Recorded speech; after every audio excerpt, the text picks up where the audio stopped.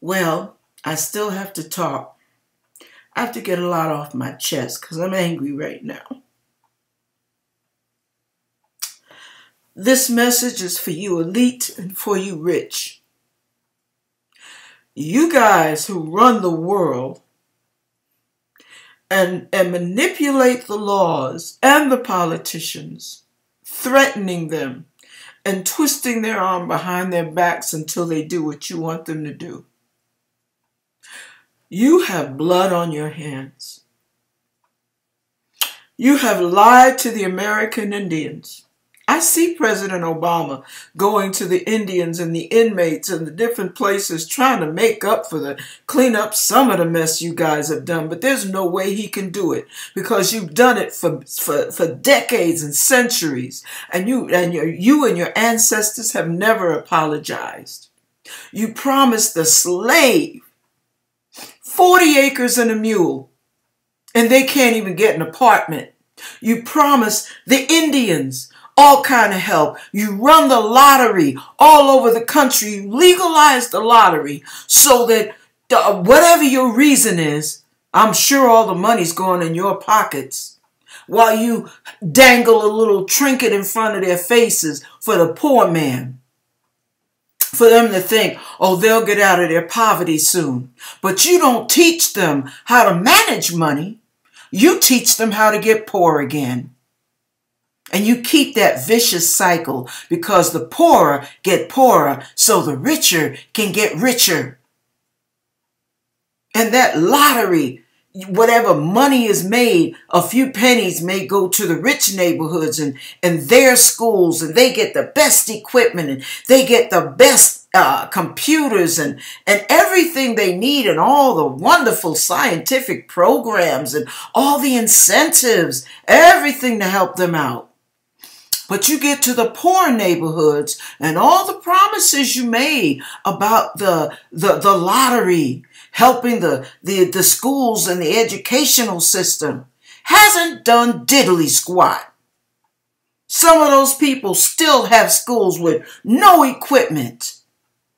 Some of those schools are like zoos because you won't pay the teachers the money to make a living enough to deal with the mess that you guys have formed. You took prayer out of the schools.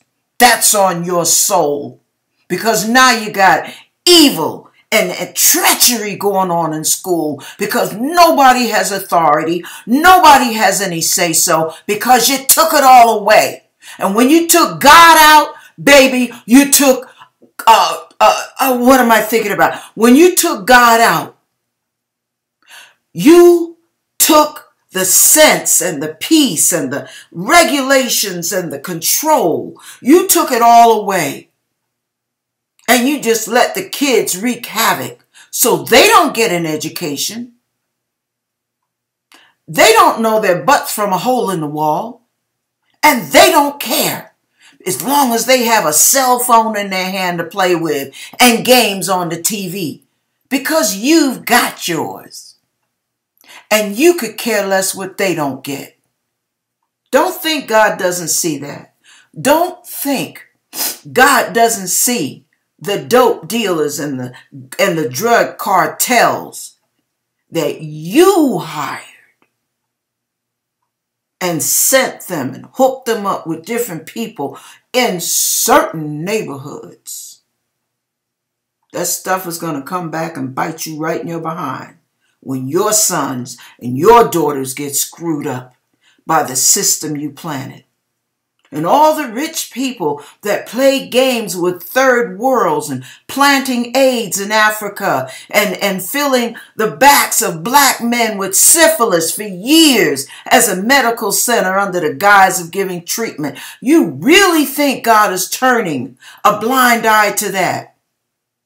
All those victimized people, God has mercy, baby. But on you,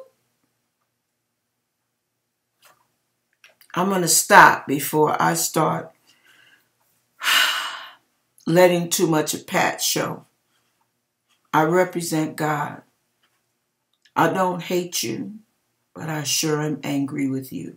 for what you have done to our world. And we're the ones that have to suffer for your crap. But we only have to suffer for a minute. Because when God comes, our ship has come in. But when God comes for you, it's all hell. It's on, baby. And it ain't never going to be turned off. Enjoy your destiny and your eternity here. Because whatever you do here on earth, you better live it up hard. Because this is it. And all that you made these people suffer, all that you caused the black men and the Mexican men and the Asians and those that are underprivileged and the American Indians and all the people that you have made laws for to incarcerate them so you can have modern day slavery? And all the big corporations can get off with cheap labor?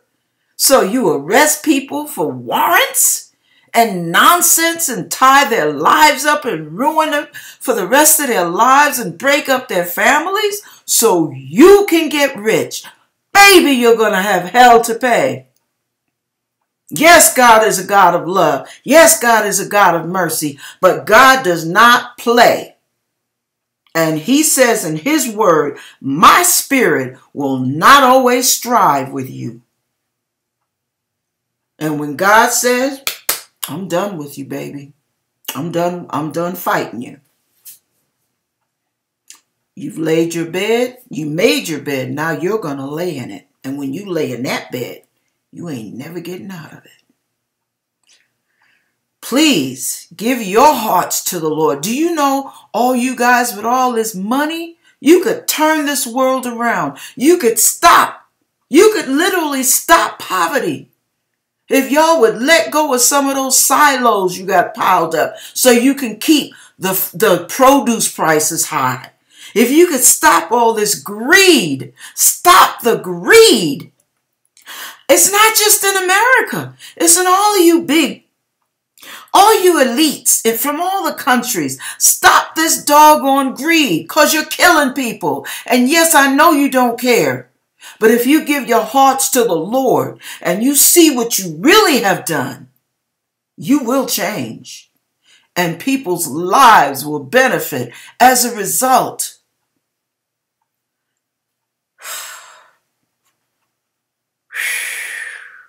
Okay, I'm going to stop. Turn to God while you have a chance. Please, in the name of Jesus, get saved and help save this doggone planet and everybody in it. In the name of Jesus.